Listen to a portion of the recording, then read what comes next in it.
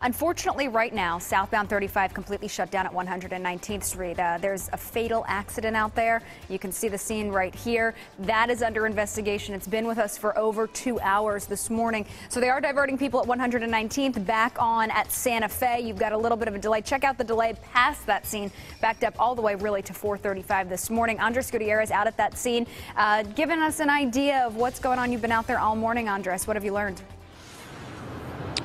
Yeah, Casey, since we last spoke to you about half an hour ago, the coroner has picked up the body and removed it at this point, and some of the investigators are actually beginning to leave. So we should expect this road to be reopening within the next half hour. At this point, we know that a man was struck and killed here on Interstate 35, just past 119th Street in Olathe. We are showing you some video soon after that incident occurred.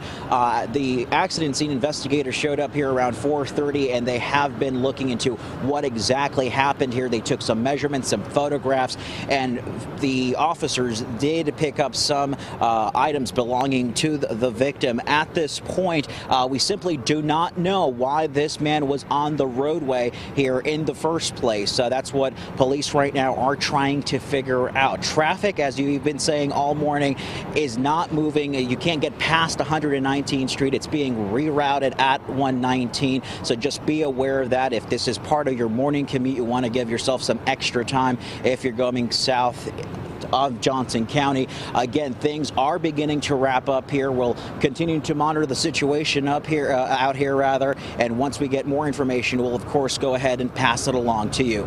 Reporting live this morning in Olathe, Andres Gutierrez, 41 Action News. Thank you, Andres. And here's just another look at the scene, so you can see pretty slow, diverting folks off at 119th, then back on at Santa Fe. Once you get back on 35, it's going to be fine.